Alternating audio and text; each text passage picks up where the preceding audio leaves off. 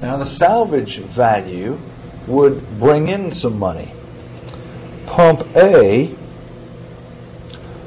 has an annual value to you of $600 times the over 6% 4 years. In other words, it has the salvage value has the same value as receiving $137.16 a year would be the same as getting $600 back at the end of 4 years. Pump B doesn't have any salvage value. The maintenance cost. Well, Pump A costs $360 a year. We don't have to do anything with it. It's already an annual cost. Pump B doesn't have any. And this is what makes it needed to be turned into yearly costs. Pump A costs $1.10 times, and it's going to run X hours a year. Whereas Pump B costs this much times however many hours it runs per year. So what I'm going to do is set the costs of the two alternative pumps equal to each other and solve for the value of X that would be the break-even point, the point below which I ought to buy the initially cheap pump, and the number of hours beyond which I ought to buy the initially expensive pump. And I'll go to my foreman and I'll say, how many hours a year is it going to take on that job to dewater that place? And he says, well, I'll probably run about 1,000 hours a year. And I say, I know which pump to buy. Alright, so I set Pump A's annual equivalent cost to Pump B's annual equivalent cost.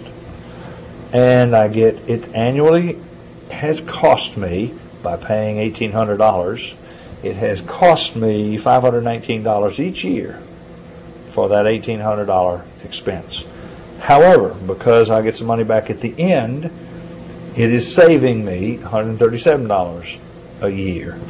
Plus, to run the pump costs me $360 a year. Plus, it costs me another $1.10 for power every time I run the pump an hour. So this is basically the power cost on the pump. This one being very efficient, only costs $1.10 an hour. This one has got a little bitty motor or something, it's not very efficient, costs $2.35 an hour. Same way for Pump B. Put $158 due to the initial cost. I don't take off any due to the salvage recovery. I don't put any maintenance because there isn't any. It's a sealed unit, but that's why it doesn't have any salvage value either, because you can't fix the seals. Once it's dead, it's dead. Plus $2.30 times X. That would be $230. Solve for X out of that equation, you get the break-even point of 486 hours a year. Below which, pick one pump. Above which, pick the other pump. If you have a question in your mind, you say, well, I see the point, but I don't know which one is which.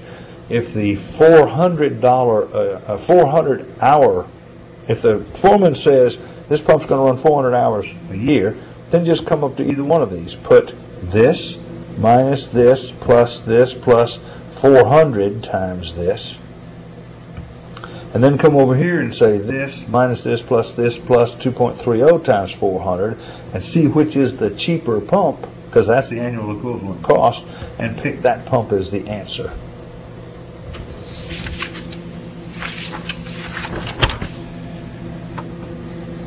Alright.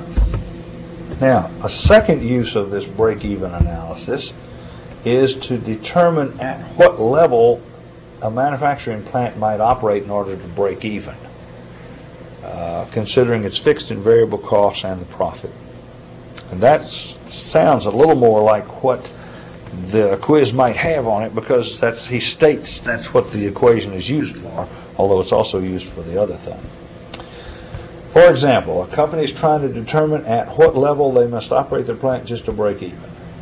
Fixed costs, $7,500 a month. That's just because you got to pay the wages, you got to pay the electricity, you got to pay the interest on the debt due to the building. Those payments have to be made if you don't even make one computer. Now then, their variable costs, they cost them $3 a unit to make. The way computers are today, that may be all it costs to make a computer. $3 per unit. They expect to make $10 per unit if they sell any. So they plot the fixed cost of $7,500. On top of that, they plot the variable costs. The variable costs starting here, raising up. And then you can plot the income. The income starts at 0, because if you don't make any, you don't get any profit or any income. And that line, where these two lines cross, where the cost equals the profits, then that's the break-even point. Above that point, you will make profit. Below that point, you'll have a loss. In our case, we set costs equal to benefit. Costs were $7,500 plus 3 times for every one you make. That was equal to the benefits is 10 times every one you make, and about 1,070 units just to break even. Now, payback period. A payback period is commonly defined as how long it takes you to recover an initial investment from the cash flow that you get out of that investment. It could include the effect of interest. A lot of times people don't say that. They just say, look, if we put $10,000 in this, we'll have our money back in 3 years. Pretty much ignoring the fact that the money you got back wasn't really worth as much. But, you know, that's a ballpark number of what they would call the payback period. If the problem on the exam says, and the interest rate is 6%, then he obviously wants you to include the effect of interest. If he just says, what's the payback period on something, for instance, maybe like this one right here. If I didn't give you an interest rate, well, here would be the payback period right here. 2440, but you get your money back here. Admittedly, your money wouldn't be worth as much. Someone else would have been using it for 4 years while you had to drive your old car instead of getting a nice new car. But that would be the payback period, not thinking about interest. Now, assuming the effect of interest is to be included, find the payback period for the following investment, assuming an interest rate of 6%. So, at the end of the 0th year, we're $10,000 in the hole. For year 1, we get a present value back. Well, the guy didn't pay us anything, so we don't get any present value back for that. For the end of year 2, we would actually have some present value. In other words, I can count on some present value by knowing that at the end of the 2nd year I'll get $2,000. It won't be worth $2,000 to me, so I'm going to have to bring the $2,000 back to what it's worth to me back at the point I'm considering that decision. The $2,000 is a future value. The future values, so you know which column to use, you multiply times P over F. F cancels F, leaving you with the present value of this money, $1,780. At the end of the 3rd year, you do the same thing. You have $4,000, except it's now 3 years away, so it's even less valuable. And then you get another $4,000, same $4,000, but you'll notice being 4 years away, it's worth a couple $100 even less than the previous year's payment. And I can find out how much present value each of these numbers would give me back at the present. So if you'll add the present values year by year, in other words, add the $1,780 that we had first, and then add the $33,580, and then add the $31,068, and then add the $1,696, you find out at that time you'll have your $10,000 back. So that's what you would call the payback period. That includes the effect of interest and the fact somebody else was enjoying our money instead of me. And again, if the quiz problem doesn't give an interest rate, they're using the more common definition of payback period, and they're just the way we did it before. Inflation. Next topic in the FE review manual. The reference manual uses the equation D is equal to I plus F plus I plus F. Where they got that from, I don't know. I mean, I know where they got the equation, but I don't see it in any other economics books. Most of them, they call this I sub C for the combined rate. They call this, let me call that COM. This is I sub real, or something to tell you that that's the real, you really made money with this. And they do seem to call this for inflation, I for inflation. But regardless, what you got is what you're going to get to take in on the quiz, so you're going to have to get used to that that's the combined interest rate. It includes the effect of real and inflation effects.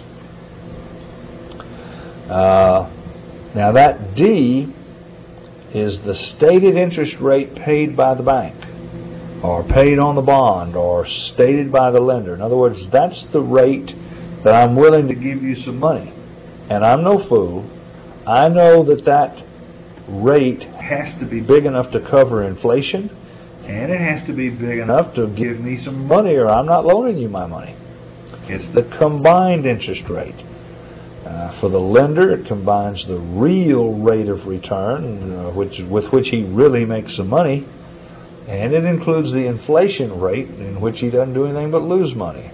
You would probably also call that the market rate, because that's usually what the market charges for money. F is the inflation rate. I is the real interest rate. And he tells you what these terms are.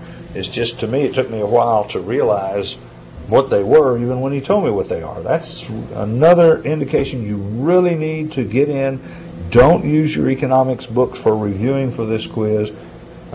Use the reference manual, so you'll be very familiar with all these terms on every page. Here's an example. What is the actual present value to me of a bond which pays $6,000 a year at the end of each year for 10 years, and the purchase price was $20,000 at the end of the 10th year? Assume that I could get 6% interest on my money somewhere else.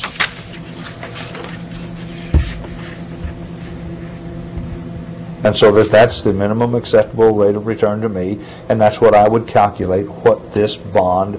This doesn't look much like a bond if it pays $6,000 a year, because it's paying almost a third of its value each year. That's a pretty good bond, and it'd be worth a lot to me. Still good for computation purposes. All right, here's the present value of such a bond. First, it has a value because it has an annual payout to me of $6,000 each year. Plus, it has a value to me because I'll get some money at the end of 10 years. The amount of money it gives me each year is 6. The amount of money it gives me at the end of 10 is 20. And therefore, to change an annuity or an annual amount into a present value times P over a future value times P over F, I calculate that bond, I would pay $55,000 for it, but no more. That's the value of the bond to me. Now that's assuming that there is no inflation rate. It doesn't say there's no inflation, but it doesn't say there is either in the problem. So I guess I have to say inflation is 0. Now then, what is the value of the bond to me if the inflation rate I anticipate will be 4%? How would that influence the value of the bond to me? Well, first off, I realize the dollars I'm getting back with don't have the same purchasing power. They don't have the same value. I still want a true rate of 6%. And so I'm not willing to pay as much for the bond. What is its value for me? A, B, C, D, E. A, B, C, D, D. Interesting. E. All right. What I would use is a combined rate. I'd say I really want 6%, and the inflation rate is 4%, and there's going to be inflation on the interest to boot, so I add another term, I times F, and that means that the true value of that bond must be computed on the combined interest rate, 10.24%. Now, unfortunately, 10.24% is not in the table, so let's just get a quick and dirty answer. Let's just assume it came out 10%, not too far off. That way I can use the tables.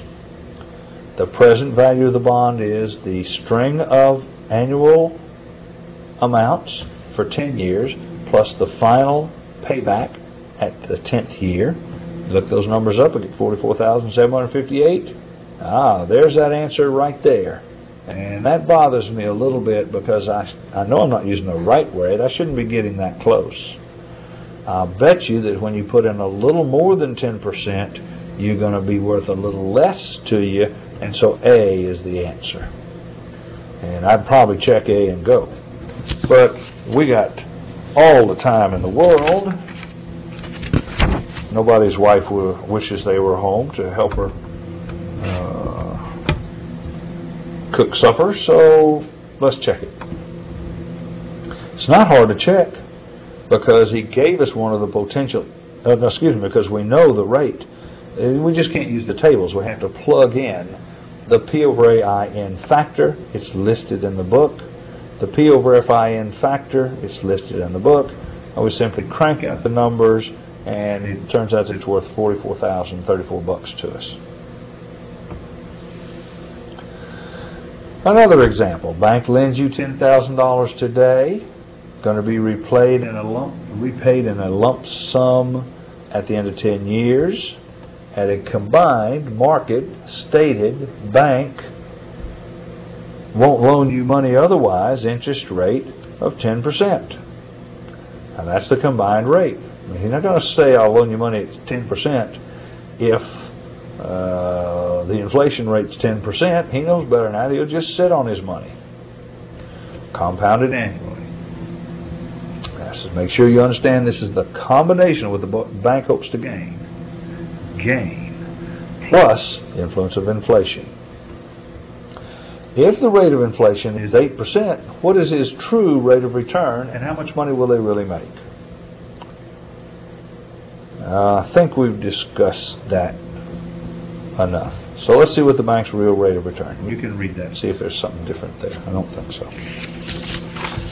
First off, the combined rate can be solved for because the book gives me the combined rate is I plus F plus I times F. Looks like F if, but that's I times F.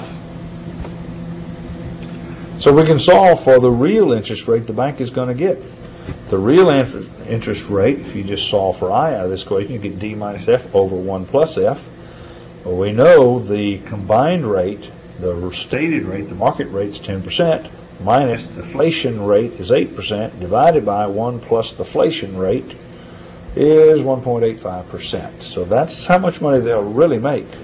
You want to know how much they really make, you just drop it in the equation and use the really make interest rate, and you get $12,000.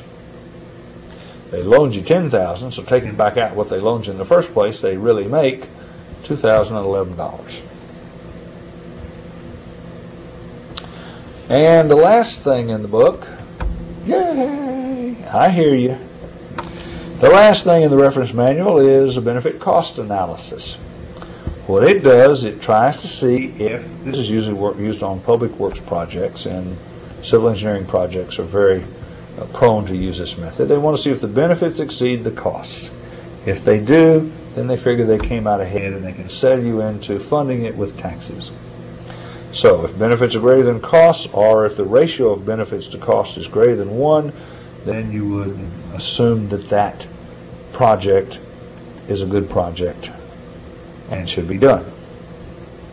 You can either do that by computing either the present worth of the benefits. I mean, sometimes it's hard to compare benefits with costs because they appear at different times in the life of the project. Probably costs appear up front. Probably benefits occur way down the road, but maybe many times way down the road. So you either calculate the present worth of the benefits and compare them with the present worth of the costs, or you compare the annual worth of the benefits with the annual worth of the costs. Here's an example. You're considering a project wherein a small airfield is to be built. Land will cost you $350,000 today. Construction costs will be $800,000 today. Annual maintenance will be $25,000, but the first one will be due at the end of the year and every year thereafter. Annual benefits, on the other hand, we feel that because people won't have to drive as far, and because planes will come in here and the place will be easier to get to, and because more hamburgers will be sold, is $250,000 per year. Determine the benefit cost ratio, assuming that money is worth 6%, and the airfield is going to be good for 20 years, at which time we'll have to either tear it down or build a new one or enlarge it or something. We're worried about it then. Here are your present costs of your benefits. The present cost of the benefits is the only benefit you get is $250,000 a year times P over A. Why P over A? Because this $250,000 was an annual amount. A cancels A, leaving you with P. At 6% for 20 years. Man, I'm getting good at this. I can do that. It's worth $2 million. Present value of the costs. Well, the costs, bang, $350,000 out of my pocket. Bang, $800,000 out of my pocket. And then this thing here comes out of my pocket, but it comes out later in life, in which case it's not quite so painful. And so I bring this back to its present worth. $25,000, an annuity at 6% for 20 years. Add these three numbers up. Go look at it in the book for me if you would. Multiply it times 25, add it to that times that. I forgot to do it. Comes out $1.4 million. Therefore, the ratio of benefits to cost, there's the benefits, there's the cost, greater than 1. Project should be considered. Other projects may be considered. Other projects may be better projects, and they may have higher benefit to cost ratios. Alright, that's everything in the book. If you have any questions on that, we have a help session coming up. I believe it's next Monday, or one of the Mondays. I'll be glad to answer any questions you have then. I wish you good luck on the exam. I don't think you need luck. If you've been coming to these, I've been listening to them right along with you. I usually run the camera. Man, I've learned a lot of chemistry, and I've learned a lot of materials. I didn't know those little atoms I thought they went round and round. They don't go round and round, and I can work a bunch of problems that I could never work before, and I don't know very much about that subject. But you couldn't help but pick up 15 or 20 points just by listening to this stuff and learning just a little bit about how it works, even if you've never had that subject in your career.